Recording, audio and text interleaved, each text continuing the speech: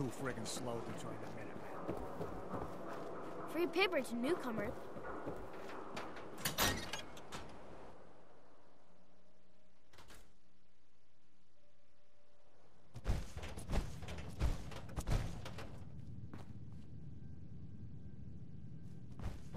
Glad you dropped by. You holding up, Blue? Yeah, holding up. Look, I'm just gonna say it. You're a vault dweller. You might not be wearing the blue jumpsuit, but the Pip-Boy and that fish out of water look? Dead giveaways. So here's the deal. I want an interview. Your life story in print. I think it's time Diamond City had a little outside perspective on the Commonwealth. You do that, and I'll tell you what. I'll come with you. Watch your back while you get used to the world above ground. All right, Piper. I'm in. Good. Let's get down to business. So, I know you're from a vault. How would you describe your time on the inside? My family and I were frozen. I didn't spend much time in the vault. Wait, they boxed you up in a fridge? The whole time? Are you saying you were alive before the war? Yes. I'm over 200 years old. Oh my god.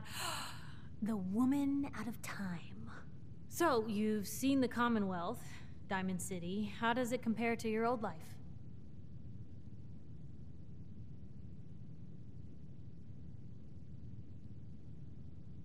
Honestly, seeing everyone surviving out here, rebuilding the world, it gives me hope. That's surprisingly inspired, Blue.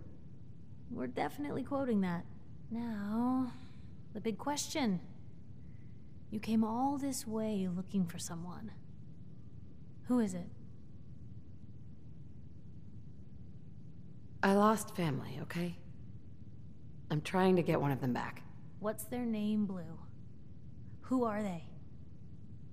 My baby, Sean, was kidnapped. He's not even a year old. The parent after the missing child. As heartbreaking today as it ever was. Tell me, do you suspect the Institute's involved? The Institute? Who are they? That, Blue, is the biggest mystery in the Commonwealth. No one really knows who or where they are, but their handiwork is all over. Synths. Synthetic people. Sent from their hidden labs to do the Institute's dirty work. Sometimes they even replace a person with a synth double. A little covert agent no one would ever suspect. Now, not everything that goes wrong has the Institute behind it, but there's always a chance. That's why I'm asking.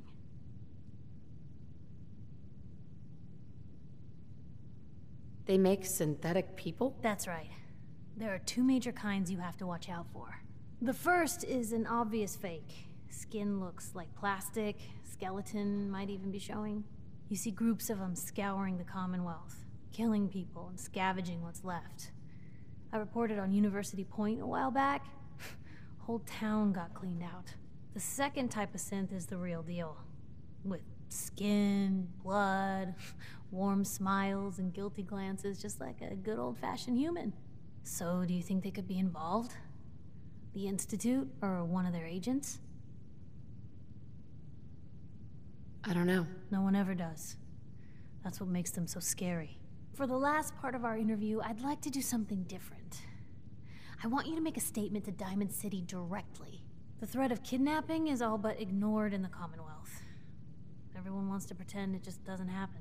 What would you say to someone out there who's lost a loved one but might be too scared or too numb to the world to look for them?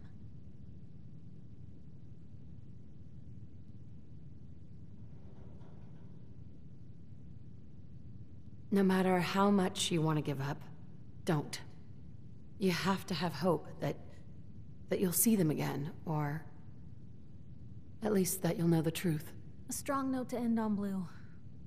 Thanks. That's everything.